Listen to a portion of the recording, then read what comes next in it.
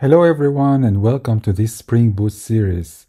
In this journey, we will explore the ins and outs of Spring Boot, a powerful framework for building Java-based applications. To kick things off, let's address the fundamental question, why Spring? Spring has been a cornerstone in the Java development landscape for quite some time, and there are compelling reasons for its popularity. Spring makes Java programming quicker, easier, and safer. It ensures modularity and maintainability, ease of testing, a robust ecosystem. Spring ecosystem has various frameworks such as Spring Data, Spring Cloud, Security, and even more frameworks that we will try to cover in this series. The Spring Framework architecture provides 20 modules that can be used based on an application requirement.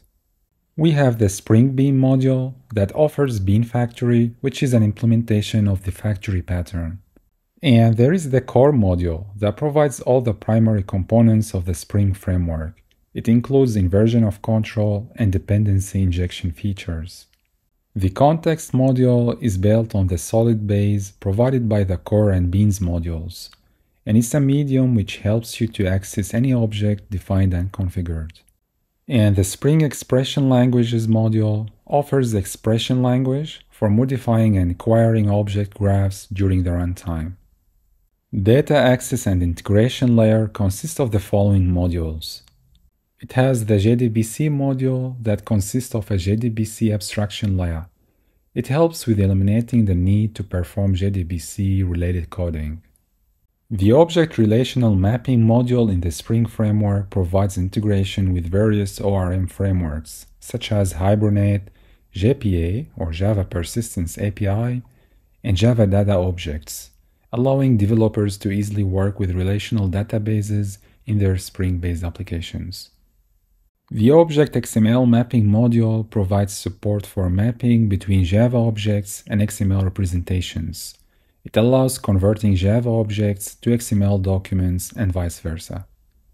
The Java Messaging Service module offers features like producing and consuming messages, whereas the Transaction module offers declarative and programmatic management method for implementing unique interfaces and for all types of plain old Java object. There is the WebSocket module in Spring Web that offers WebSocket-based and two-way communication between the client and the server in web apps.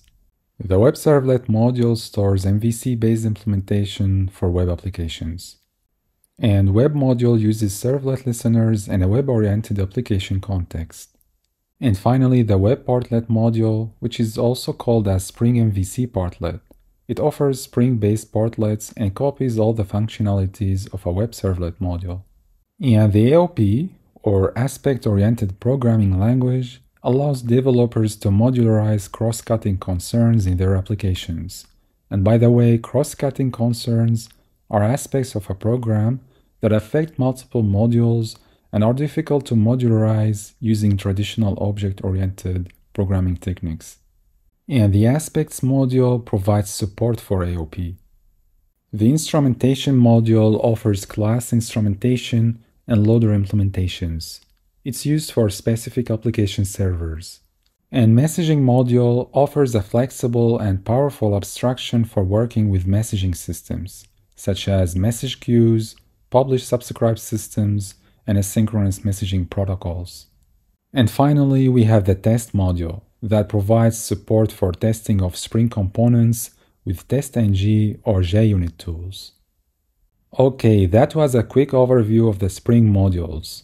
Now let's see how to set up a Spring project.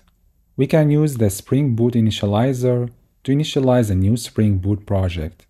And let's build an online bookstore in those tutorials. Okay, to do this, we go to the Spring Initializr website.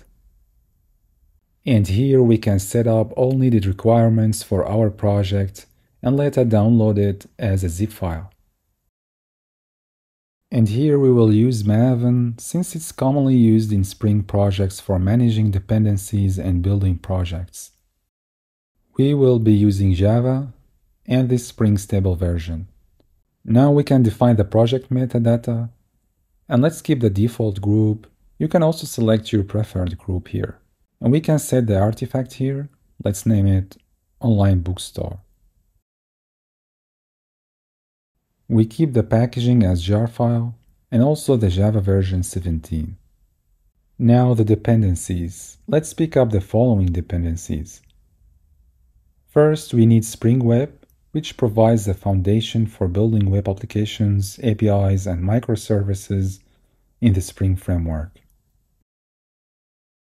We need the Spring Data API to work with databases and interact with it in terms of create, read, update, delete operations.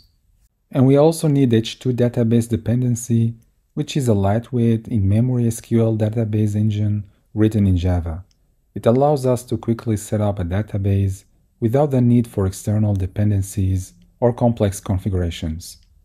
Okay, we need those for now, and later we can still add more dependencies if needed. Now we click Generate to download the project zip file. And now we unzip the downloaded file and import it into our IDE. And here we go, we have our project set up. We see the main source code in the source main and test source code will be in source test. We also have the resources directory for the main and the test code. These directories contain non-Java resources used by the application and test respectively. Common resources including configuration files, property files, XML files, static files, and so on. We also have configuration files such as application.properties. These files contain configuration settings for the Spring Boot application, including properties related to data sources, logging, security, and more. Okay, in the next video we will dig deeper in the key concepts of Spring Core, so stay tuned.